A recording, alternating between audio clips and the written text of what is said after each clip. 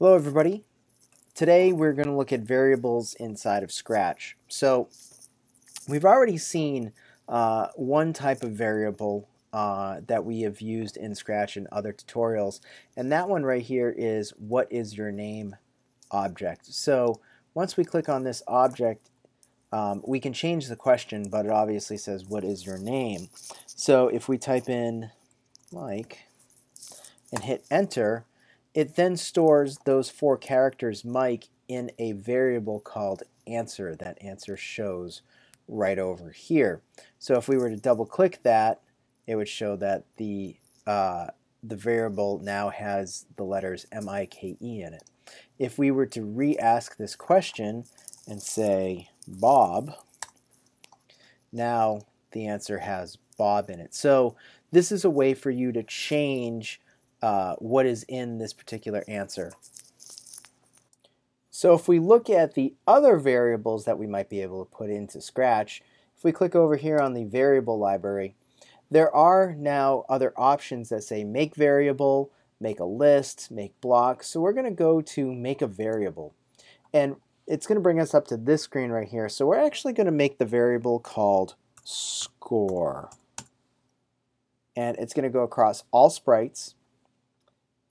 And we're going to click OK. So now we have a variable that's called score. It shows up here, and we can also hide that variable if we want. So if we want to hide the variable, we can now click on score and it hides it. If we want to show it, we can do that here. Okay? We can also move it around. It acts just like a regular sprite, so we can hide and show.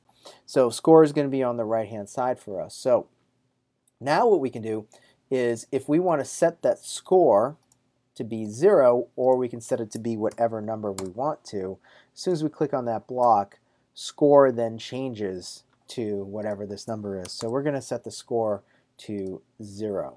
Okay? Then we're going to show the variable before that, set score to 0. Now we can do another variable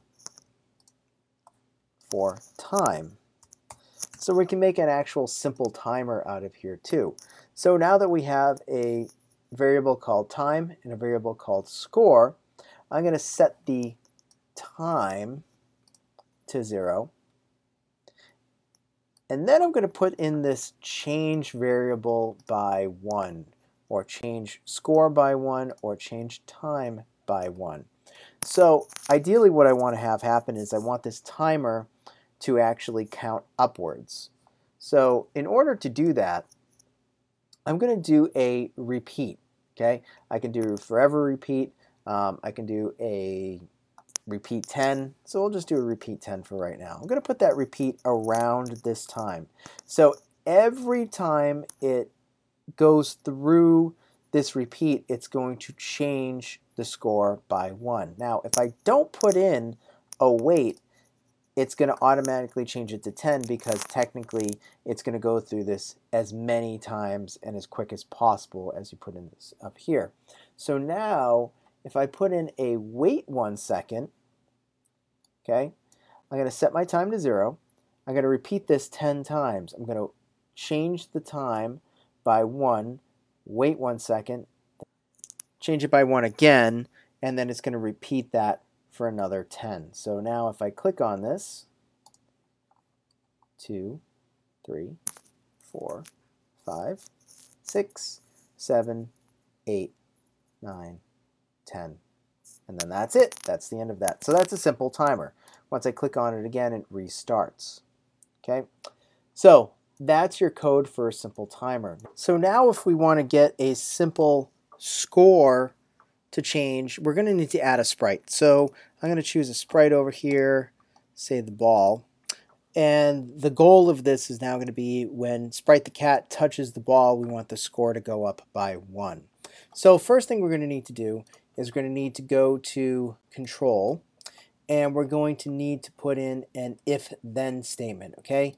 The idea being if Sprite is touching the ball, then we are going to increase the score by 1.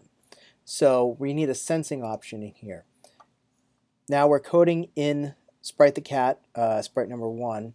So if touching the mouse pointer, if we actually click this and say if touching the ball, then we're going to increase score by 1. So we go over to variables. There we go. We go over to variables, and we're going to change the variable score by 1 every time we're touching the ball. Now, we need a little bit of a wait in here because, again, if we just have this going on, as soon as Sprite touches the ball, or Scratch the Cat touches the ball, then it's just going to continue to go up and up and up and up and up.